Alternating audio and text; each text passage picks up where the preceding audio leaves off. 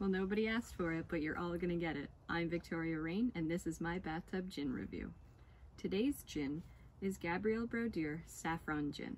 This gin is made in Dijon, France, is 40% alcohol, and is a price of approximately $1.59 per ounce Canadian.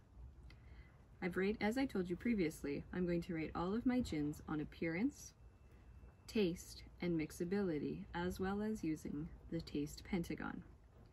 I rate this gin a 2.5 on appearance because the bottle is fairly plain and the labeling is very simple. However, the bright orange saffron color of the gin definitely elevates the appearance.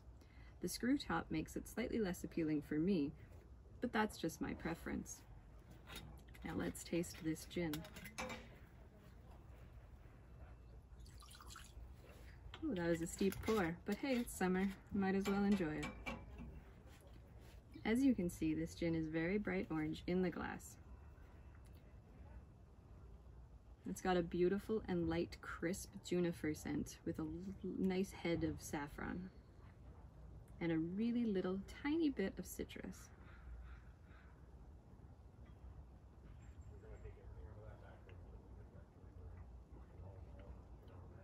This gin has got beautiful aromatic flavors. It's quite warm on the palate,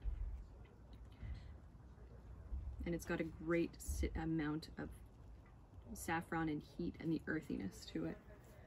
I've rated this gin on the flavor pentagon with a 1 in juniper, 2 in spice, 3 in floral, 2 on citrus, and 1 in heat. I'm going to talk about the citrus in a second. As I said, gin has to have juniper in it in order to be classed as gin, but I only give this a 1 because it's just a tiny little hint. It has a fair bit of earthiness because of the saffron.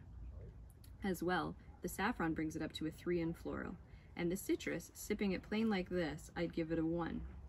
However, when you mix this gin, it pops that citrus up to a solid 2. So if you like a citrusy floral gin, I highly recommend this. And in terms of heat, I've only given it a 1 because it's really clean and crisp and is just a really nice floral flavor in your mouth.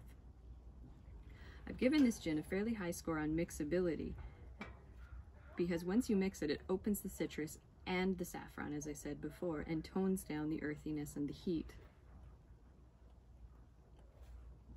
This is a really great smooth gin to drink on its own or to mix, and in the summer, this with a great splash of soda and some ice would be amazing. I'm Victoria Rein, and this is my bathtub gin review.